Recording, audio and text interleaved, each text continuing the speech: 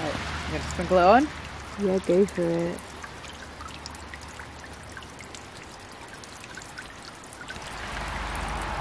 Like, to be a fish and how different their lives are, you know. Their feeling of pain is very different to our feeling of pain, I imagine. What do you think their feeling of pain would be like? I want to say it's almost like a simplified version. Oh, that one ate it! Yay! What do you think of that one, little buddy? Maybe it's like they feel pain, but they wouldn't like anticipate pain. So then that's part of what like feeling pain is.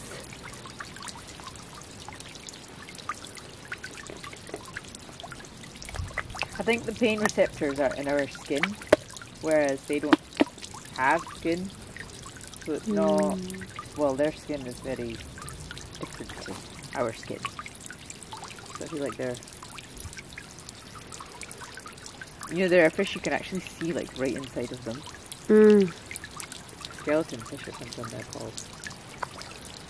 I just think that's amazing, like you can just see exactly what is functioning inside that fish.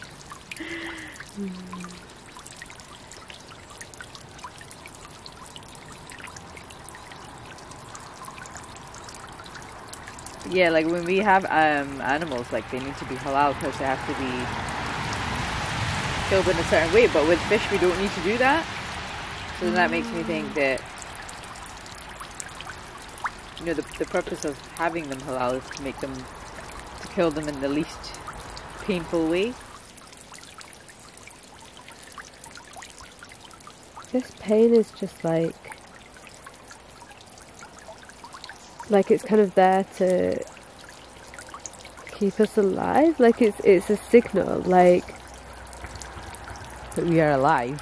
Yeah, I think that's the primary function of pain, to say like you need to stop doing that. If it was just a voice in your head that said like this is bad, but instead like because that, you know, because we need something stronger than that, so then we feel it as unpleasant. But it's not like so you have to force yourself to keep like that if you really want it. Yeah, some people can, like mind above matter kind of thing. So maybe fish are just better at listening. Well, flies, like they react, like their reactions is just amazing, isn't it? Like you would just think, how can you possibly?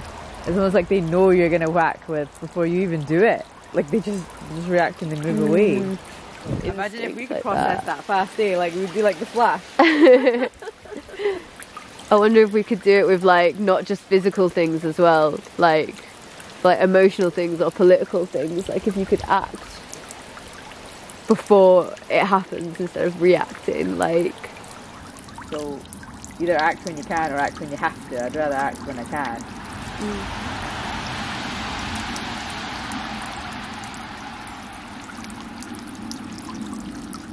But it's like, what do fish do all day? You know what I mean? Like, they eat, but what do they do when they're not eating? They're just swimming around, and they're just passive like that, isn't it? Do you think they get bored? This is the thing, I don't feel like they have heightened, like, I think we have heightened emotion, heightened feelings. And so fish, they're a bit more simplified in that way, where they just don't, like, they don't feel boredom because that's not a thing that exists to feel, in a way. God, it's mad just like thinking about,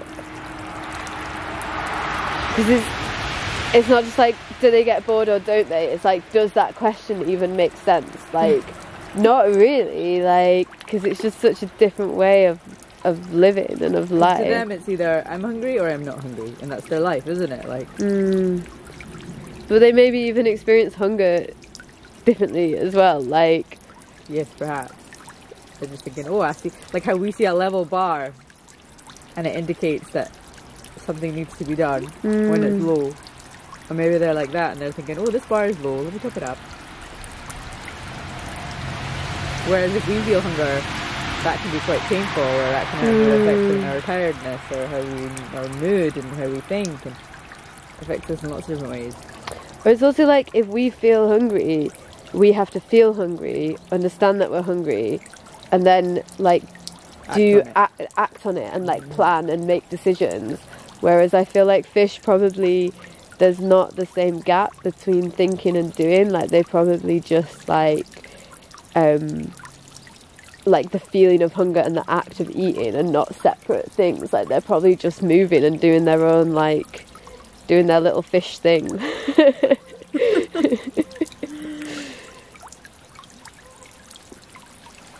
Like it's our natural state to like plan care. So like animals might have like a system of care within like this pond or whatever it is, but like that like we actually kind of plan on things and then do it.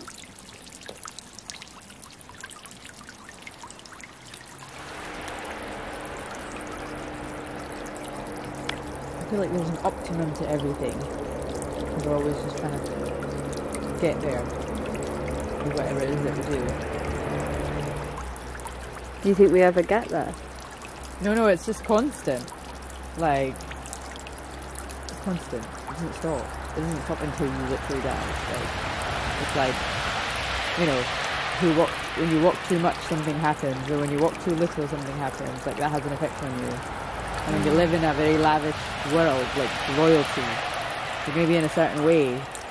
And if you live like where you have nothing and you're fighting to survive, you're going to live in a certain way where, you know, it's not the best for you. And again, like opposite, it's not the best for you. It's always, what's best for you is always near the middle. So there's always a case of too much or too little, and you're always just trying to find that balance. So obviously you've got to look at the purpose. What is the purpose that we are here for? And you've got to make that your aim, rather than looking at what you've found and making an aim for yourself.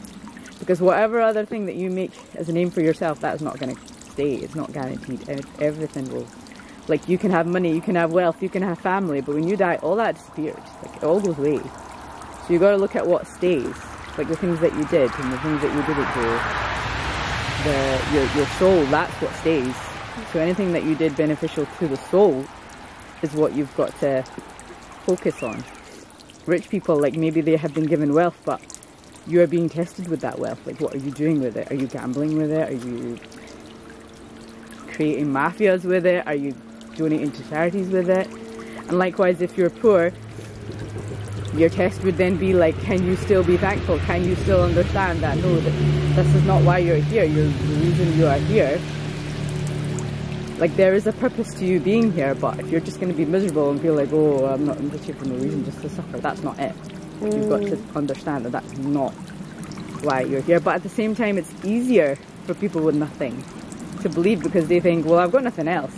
And once you get that in place, everything else becomes easier. Like, everything else, not easy, but understandable. Like, you know, all the things that we were talking about in this retreat, for example, the care workers, the associations, all that. Like, I can understand all of it. Why it is that people do what they do, and why it is that the system's messed up, and why it is that things don't work. And at the end of the day, it's because we're human. Like, we're not perfect. Like, we make mistakes, and we need to support one another. You know, none of us can do anything by ourselves.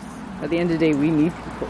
So, like, you know, to make a big change, it can start from something small, but to maintain it, what do you do when, you know, you've lost everything in the way? What do you do when, you know, you feel like you, or maybe you've had an accident and you can't do anything with yourself physically? What do you do then? What is it that keeps you going?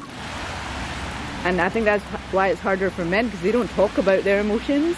But I think that's essentially what it is, how you're feeling about something. Like, what makes you angry, what makes you feel resentment, what makes you feel such and such. And that's, at the end of the day, what makes us different from animals. The fact that we have this heightened sense of emotion and this ability to balance everything. Like, we can't do too much of something and we can't do too little of something, because that will affect us.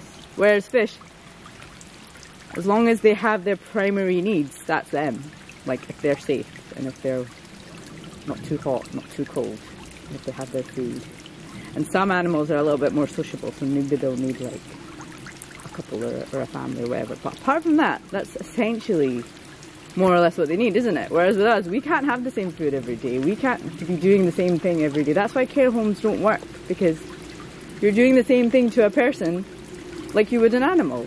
And we are more than animals. Like, we have desires, we have things we want to do, we want to do it in a certain way, and we want to do it different to our neighbour, we want to do it differently. Whereas animals, you can treat that fish almost exactly the same as the way you treat that fish. The way you are as a person, nobody else is like that. You are unique and you are you. And nobody can be like you. So you shouldn't feel like you're nothing, you know, you're here for a reason. And once you figure that out, everything else becomes, you can get through it. You can get through it.